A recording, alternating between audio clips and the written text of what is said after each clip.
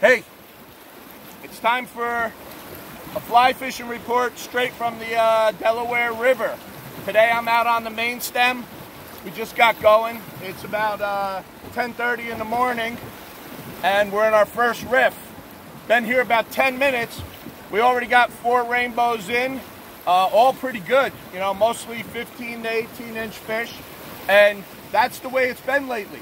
The fishing is really, really good if you're targeting the right water. So let's get right to it on the right water. Right now, your Beaver Kill, Willow Mock, your lower East Branch, your upper East Branch. These rivers are very, very low. They all have real good temperature right now. The fish want to eat, but we really haven't had a lot of rain all summer. So, you know, these rivers are really one solid rainstorm, you know, away from kicking in and getting really good.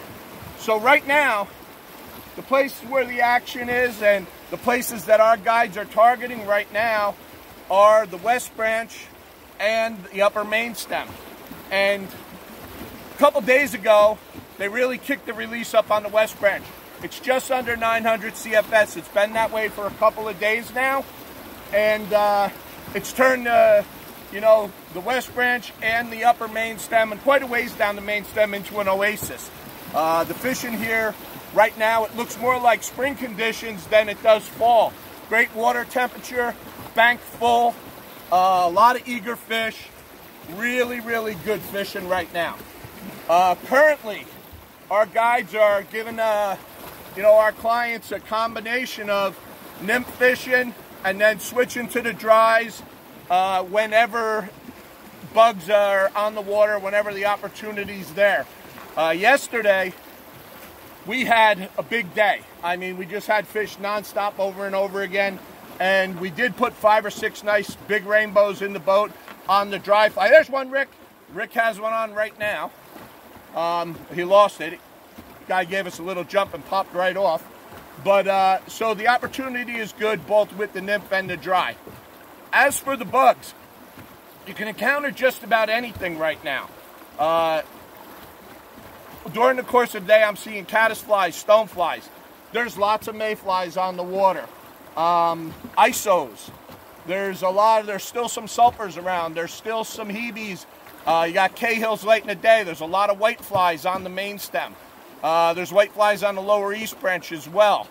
Blue-wing olives, though, are the staple. That's what's around in the biggest numbers, and that's the fly that I'm using probably, you know, 80% of the time. I got a size 18 blue-wing olive. The fish don't refuse it. You get it over them drag-free, they're going to eat it.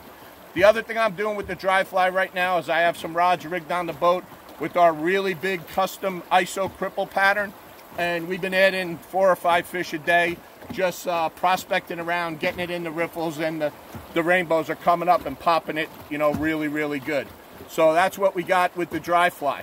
As far as the nymphing goes, I don't vary it that much. I changed the flies, but it's still a triple rig that we're using under an indicator.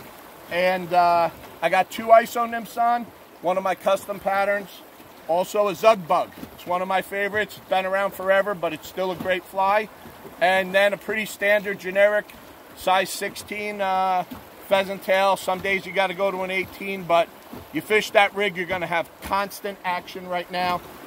Staying with the, you know, some ISOs and some small pheasant tails. That's where you want to be. So right now, oh, Rick just had another bite, but he was asleep at the wheel.